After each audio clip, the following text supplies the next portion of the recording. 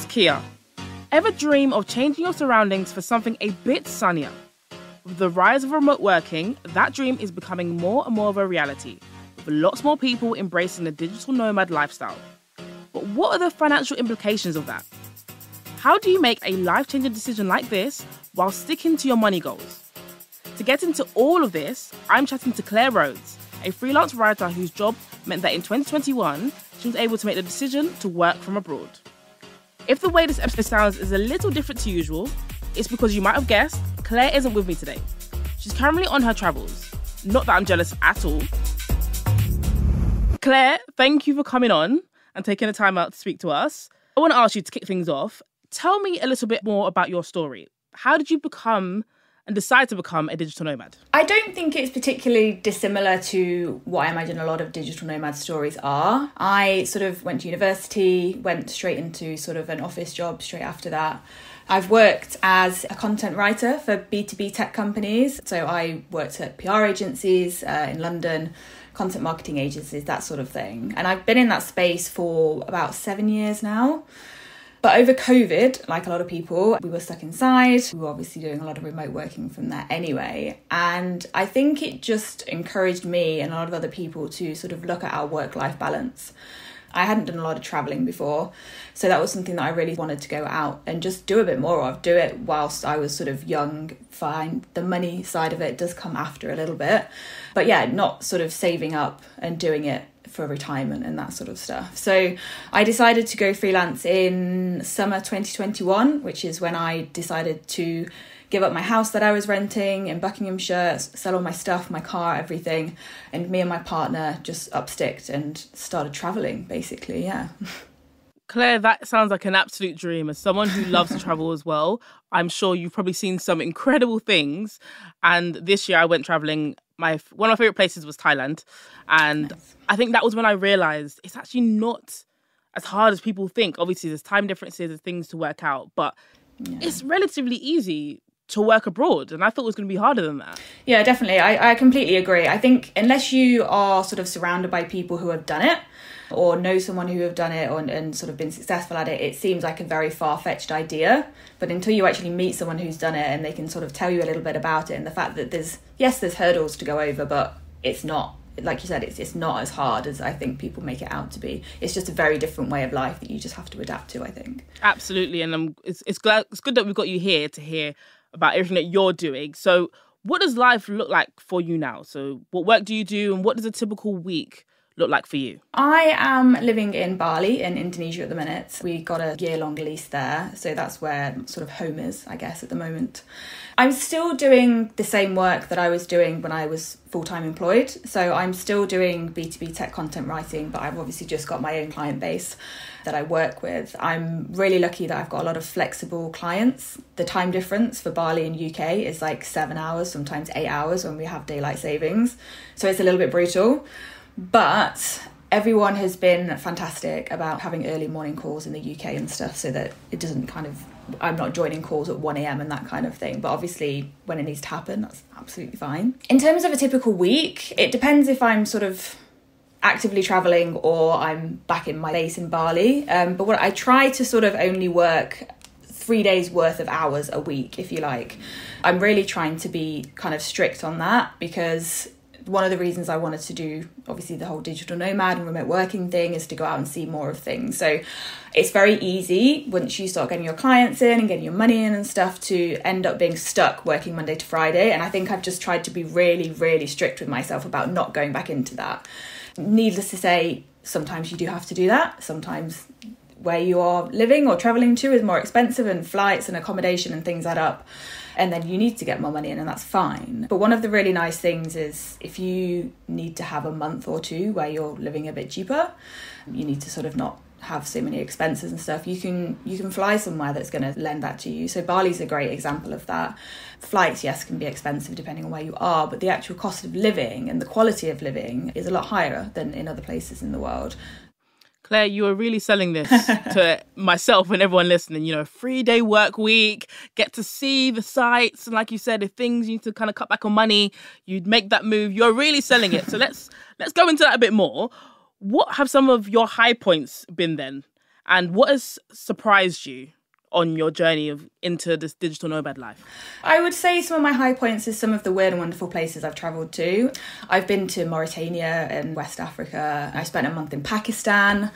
Places that you wouldn't necessarily think to go on vacation, but because you're travelling, it's obviously more of like an interesting place to go to and a far less travelled, if you like.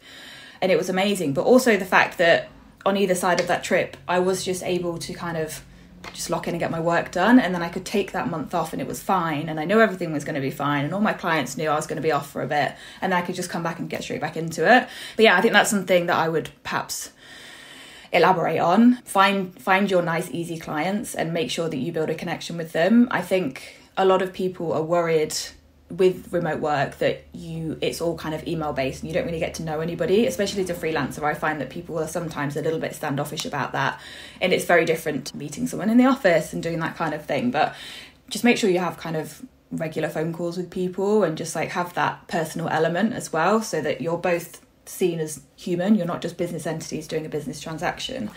I think that's really, really important. In terms of things that surprised me, I would say it's kind of a digital nomad point of view, but also a self-employed point of view. Taxes, to be honest.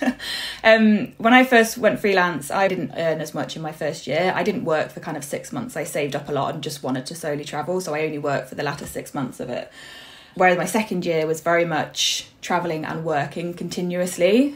I did my tax bill a couple of months ago and was a little bit surprised by that. So I'm having the fun thing of making sure I've got enough money to pay for that in January. So I think that's something to bear in mind, whether you're digital nomading or kind of doing self-employed, that kind of thing. Just do your homework on where you're working and your tax situation and who you need to pay for what would be, I think, a solid piece of advice that I wish I'd taken a little bit more notice of, but I've done that now. So hopefully the hard work's done for anyone else thinking about it and listening. I think what you mentioned there is really good. I mean, you've managed to do some incredible travels. That sounds like a dream, the places you've been and what you've done. But when it comes to the finance element, and you mentioned taxes, we've spoken about it before in this podcast, but that is something that really does almost stump people, especially when you're self-employed. And it's great to see that obviously now you've kind of got a bit more understanding. But I think a lot of self-employed people, myself included, have had a similar journey where, you know, you go into it, everything's great, and then the tax bill comes and then you're having to kind of work that one out. And just a reminder for our listeners, make sure that you're checking the tax and employment regulations in the countries that you're planning to travel to, because each country has their own rules and restrictions on this. And it's always good to double check and see what's going on with those countries. It's also worth noting that with national insurance, you may have to pay this if you think that there's any chance you may be returning back to the UK in the future. When it comes to your financial goals then, Claire, how does working abroad actually fit into those goals that you have? I think it kind of fits in. So, for example, I want to buy a house at some point. I'm 30. I've not quite got there yet. I'm not sort of at the stage in life where I want to get married and have kids and stuff. But yes, I would like to have a house in a few years. And I think sort of working abroad, like I mentioned earlier, if you have a kind of financial goal like that, for a house deposit, for example, in your mind, and you want to do that, it's very easy to live where it's a lot cheaper and you can save a lot more money. I think everything that you shared in this episode has been really good at almost dispelling anyone, including myself, who might have had reservations about moving abroad. You know, what am I going to do for money? Where am I going to live? It's going to cost so much. I think there is that perception, that idea that it will cost an arm and a leg, when in reality, you've shared of your journey that you're earning more, working less and paying less so you can reach some of your financial goals. And Claire, you might have had me sold. I know that wasn't your aim, but you might have had me sold. You know, don't be surprised if the next episode I'm going to be on a sunny beach somewhere, everyone. Don't be surprised. What do you wish you'd known before you made this change? I think there's three things that kind of jump out for me here. The first being just do your homework. So look at where you're going, look at where you want to travel, look at where you want to work, and just make sure you have the right things in place to be able to kind of do that properly. So look at things like where you need to pay taxes. So that obviously depends on your clientele and where you're working. And look at things like visas as well. You obviously, if you're going somewhere where you're going to work online and you need a business visa, for example, just make sure you've done the right sort of research to make sure that you're ticking all the boxes. The second thing I would say would be to have a safety net. Traveling is great, but unexpected things do happen, so expect them to happen. And just be prepared. So if you need to have a last minute flight home, or you need to change your travel plans and that kind of thing, just make sure you've got a bit of money set aside to do that. If you don't, it's going to get very overwhelming very quickly. You don't want to kind of be putting things on your credit card and that. It's going to be a lot. So just make sure you've got that sort of capital set aside for that, I think is really important. And thirdly, I would say choose a place where you're going to have a bit of a community. There's some really, really great cities that I've been to that have got really, really, really good sort of digital nomad communities in there. And that's obviously why people go. Off the top of my head, Canggu in Bali, which is where I live, is a great example of that. Other places as well, Lisbon, and there was also Tulum in Mexico is another place that I've been to that's got really good digital nomad communities. And I think it's really important to surround yourself with like-minded people, especially if you want to go down the digital nomad route. So a really, really good example of that, there's a pub where I live in Bali, and on a Friday night everyone goes down there. But it's always really interesting because it's always people who are kind of starting their own businesses, looking for inspiration, where they want to travel to next. You'll probably find someone who is in the same field as you, or someone who you would see yourself as having a client in that space, and you can end up working together. Everyone's really willing to help each other out and sort of provide that inspiration that you may need at that certain point. And if you're lucky enough that you're in the right place at the right time, you can give inspiration to other people who may need it at the time as well. To round off this episode, I ask every guest the same question, and I'm going to ask you, what 3 tips do you have in terms of being a digital nomad that will help our listeners get a little bit richer? The first thing I would say is just do it. Just give it a go. Don't wait until retirement to do all your travel dreams and that kind of stuff. Give it a go. If it doesn't work, it doesn't work. If it does, it's going to be the best decision you ever make. Secondly, I would say look at what you can actually do feasibly, sort of working remotely. You need to remember that you're traveling around. You've only got so much space in a backpack. So picking something that is laptop based is great. Obviously, I'm a content writer. I only need a laptop. I don't need to have sort of cameras and all that kind of stuff that might make it a bit harder perhaps to travel around for some people. And thirdly, I would say save up a bit first. When I left to go travelling a few years ago, I sold everything in my house and downsized everything to a couple of boxes that are at my mum's garage now. So that money really helped me. It made me feel a lot more secure. Moving to another country and travelling around is quite a scary thing to do. So having that money set aside was really nice for me to know that I have it. And if I need to dip into it, I can. And if I don't, great, I can just continue saving.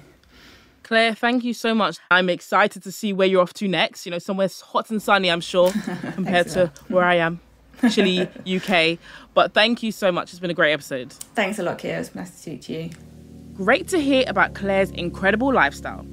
The podcast has taken a break for a couple of weeks for Christmas, but then A Little Bit Richer will be back in the new year with a look at how to create good money habits for 2024. In the meantime, if you're enjoying the pod, hit follow and tell your friends. See you in January.